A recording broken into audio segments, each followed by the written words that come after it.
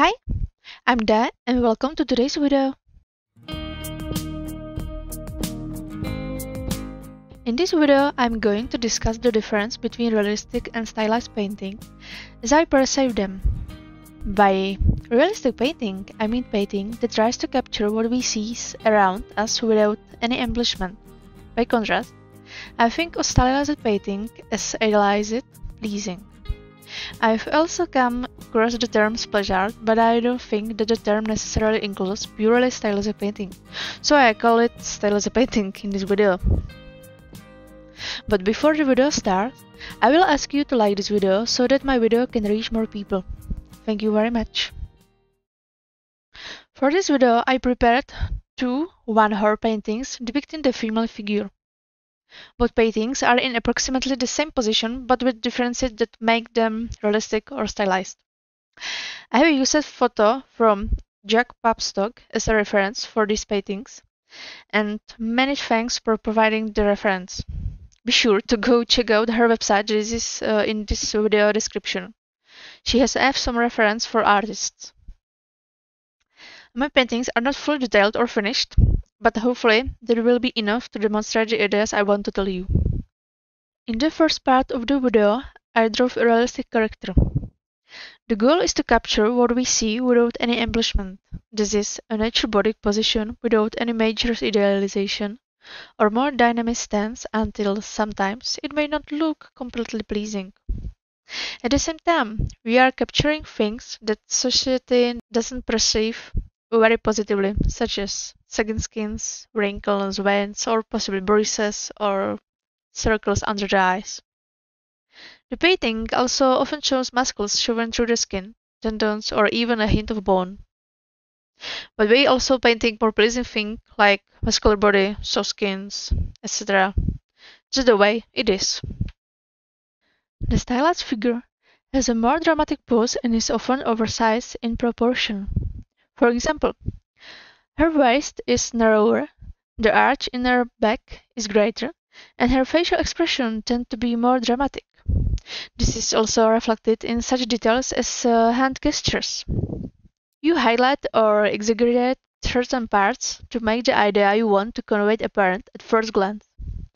The anatomy of the body is then idealized, so that the parts that are pleasing are favored at the expense of the other unpleasant parts, which are often neglected or removed altogether. So, in stylized painting, you usually don't see any wrinkles or folds of the skin. On the contrary, if we are talking about a female figure, the bust and buttocks are often enlarged and the waist narrower, the eyes are often enlarged, and the lips are fuller. The nose tends to be smaller, the hair has more volume, and there is some dramatic movement. Overall, there is an emphasis on stereotypical female elements, and the opposite for men: shouldered, strong neck, strong musculature, etc. Often, the drawings are based on the stereotypes or already experienced archetypes.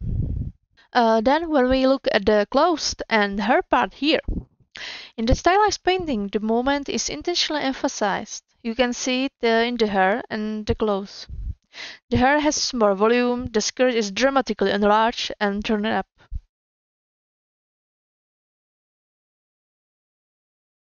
As far as colors are concerned, the colors in a realistic painting are not that strong. Often the palette is more towards grey, unless there is a strong light sources, for example direct sunlight. On the other hand, with stylized painting, you often see very vibrant tones of hair color.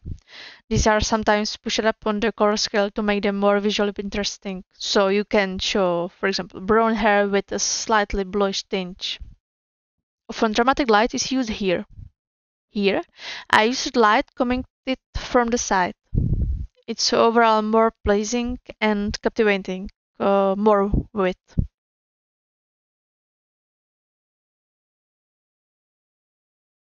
In this part of the video, I continue to paint the faces in more detail. I start with the realistic one and then move on to the stylized one. I may have gone a little overboard with the elements with the realistic one. Poor model. She didn't deserve that from me. I apologize for that, but I just wanted to demonstrate the difference so that they really contrast. Back to the painting. So when we look at the realistic face, the colors aren't that vibrant. We often get a lot of different shades of yellow, blue, red, green, and gray. As unpleasant as it may look, that's the way it is. For example, there is often a distinct red coloring on the nose and cheeks, and there may be some blue circles around the eyes. You can see the various wrinkles, the creases in the skin, the muscles, the neck strains, and so on. In a stylized painting, you can see that the face lacks some of the play of these muscles.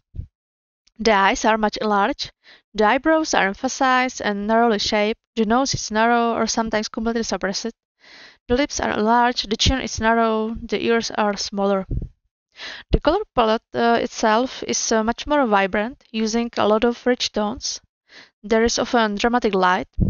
In my painting from the side, as I mentioned earlier, the color palette used a lot of warm tones for the highlights, so you can see it goes from blue to warmer purple on the hair.